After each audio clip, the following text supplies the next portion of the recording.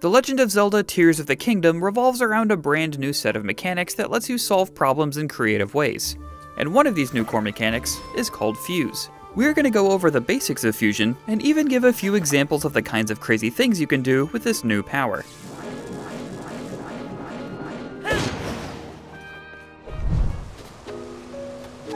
You first gain the ability to fuse from the Inn Issa Shrine on the Great Sky Island, the first landmass you explore in Tears of the Kingdom.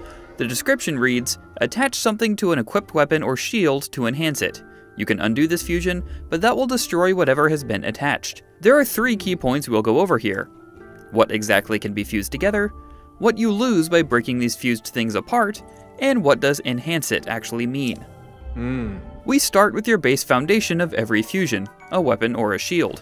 While you can combine different materials while cooking, and stick things in the world together with Ultra Hand, the specific fuse ability only works on weapons including arrows and shields. To begin the fuse process, equip any weapon or shield you want to fuse.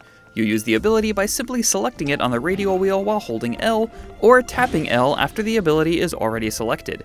When the ability is activated, you can highlight a particular material, item, or weapon in the environment by pointing your camera at it, and then pressing the corresponding button to fuse that item or weapon to the base weapon or shield of your choice. The first fusion you have to make is putting a boulder on a claymore so you can smash through a stone wall. Simple, right? Don't worry, we are just getting started. While you have your bow drawn with ZR, press and hold up on the D-pad before selecting the material you want to attach to your arrows with the right stick. For instance, you can attach fire fruit to your arrow tips to make fire arrows.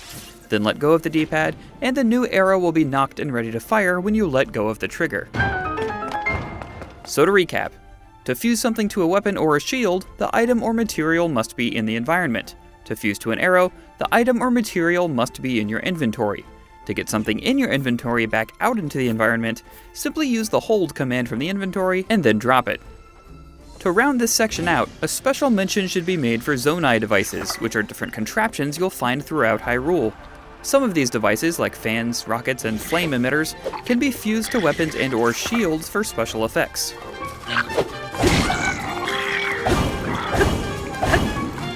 Our reviewer, Tom, because he thrives on chaos, attached a flame emitter to a boomerang, making a giant throwable tornado of fire that probably caused more damage to Link than anyone else. But if flame-emitting boomerangs are a bad use case for fusion, then I don't even want to play this game anymore. Unfortunately, you can only fuse 2 things together, and if you try to fuse something onto an already fused weapon that you may have scored from an enemy or a chest, you'll receive an in-game message telling you to stop being a disappointment. While the in-game tutorial for fusion explains that breaking a fusion apart will destroy whatever is attached, that only goes for the material, not the base weapon or shield. So you can attach a rock to a sword to turn it into a hammer, but once you break that fusion apart, only the rock will be destroyed. However, once you progress further in the game, there is a method to detach both pieces without breaking either one. We don't want to spoil that method here, but if you want to know more, make sure to check out the fusion section of our massive Tears of the Kingdom strategy guide at IGN.com. The initial tutorial for fusion in the Inn Issa Shrine tells you that fusing materials with weapons or shields will enhance them. But what does that mean exactly? A few different things, it turns out. First, as we've shown already, new materials can give weapons, arrows, and shields new properties.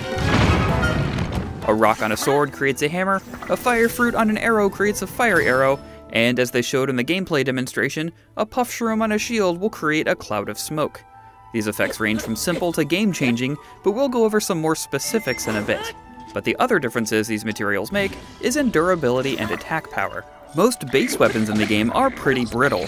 For instance, a long stick will break after only 18 attacks, but fuse it with a construct horn and it will last for 44.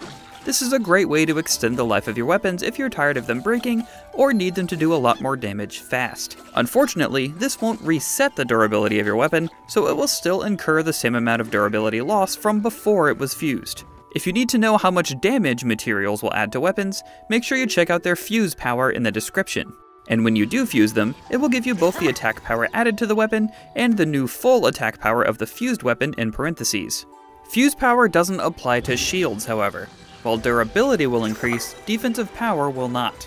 The trade-off is that equipping Zonai devices like fans and flame emitters will give you special properties when you hold ZL. like blowing enemies away from you or creating a makeshift defensive flamethrower. Weapons can also be fused to other weapons, but they're not as durable as fusing weapons to materials or items. For instance, if you need extra reach, fusing a stick to a halberd will let you poke enemies from a mile away, but it'll also break pretty fast.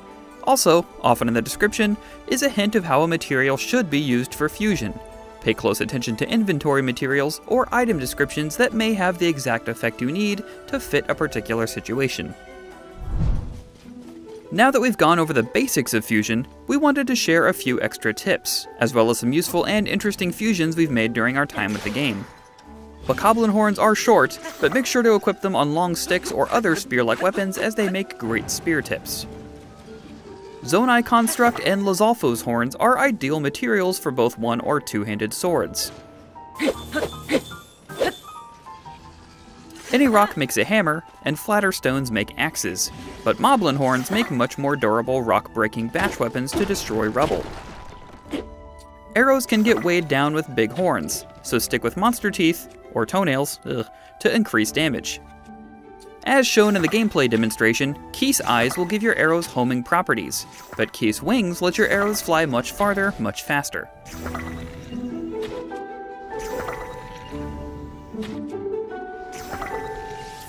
Elemental fruit, bomb flowers, and choo-choo jelly will replace finding fire or ice arrows or even bomb arrows in the world, so make sure to stockpile different elements. Use enemy traps to your advantage. One of the first gameplay clips we saw from Tears of the Kingdom was Link recalling a spiky iron ball to throw it back at his enemies, but you could also fuse that trap to a weapon. Your choice. If you intend on fighting a boss, make sure you have at least one weapon unfused. This way you can use a boss material on that weapon in case it drops something that cannot be collected. Gems add powerful elemental effects to arrows, and are especially effective on magic rods. And fuse a rocket to your shield and equip it for a one-time anywhere blast-off boost to high above. Fusion looks to be a core part of Tears of the Kingdom, and we can't wait to see what everyone comes up with. What's your favorite fusion from your time with the game? Make sure to let us know in the comments below, and while you're here, check out the Best Shrines to Complete First video. And for everything else Zelda, you're already in the right place. IGN.